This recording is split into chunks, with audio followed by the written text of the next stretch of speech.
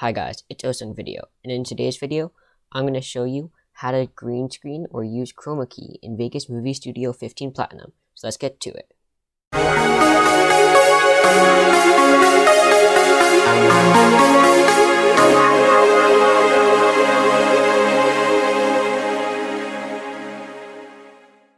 Alright, let's get started.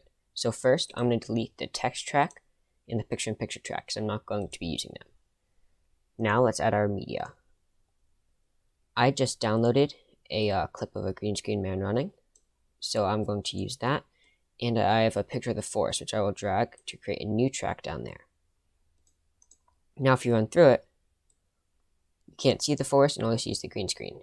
So let's get rid of that. So I'm going to go here, I'm going to click Add Video Effects. I'm going to click Chroma Key here. I'm going to click Add, OK. Now, what we want to do is you want to go to color, and we take this pen. And now you're going to click on the green or the color that you want to get rid of, so in this case the green, and it will automatically key it out. Now if you're using a green screen, like the setup, not just a downloaded video online, sometimes the thresholds might be a bit messed up, so you might need to adjust them to try and fix some stuff up, but I'm using a downloaded pic, so it's a pure green screen, and it's working pretty well.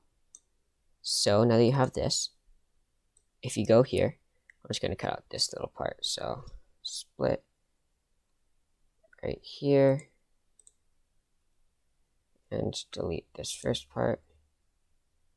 I missed the wrong spot, sorry. Okay, so if you look now, it looks like the guy's running on the forest. Now, what if we want the guy to be on the ground?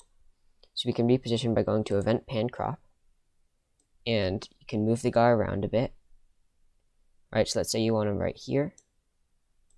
So he's further on the ground, then you can play. Looks more like he's jogging. And there you have it. So this is a very easy tutorial on how to use chroma key in Vegas Movie Studio Platinum 15. Now, thanks for watching, have a good day, and comment down what videos you'd like me to do next.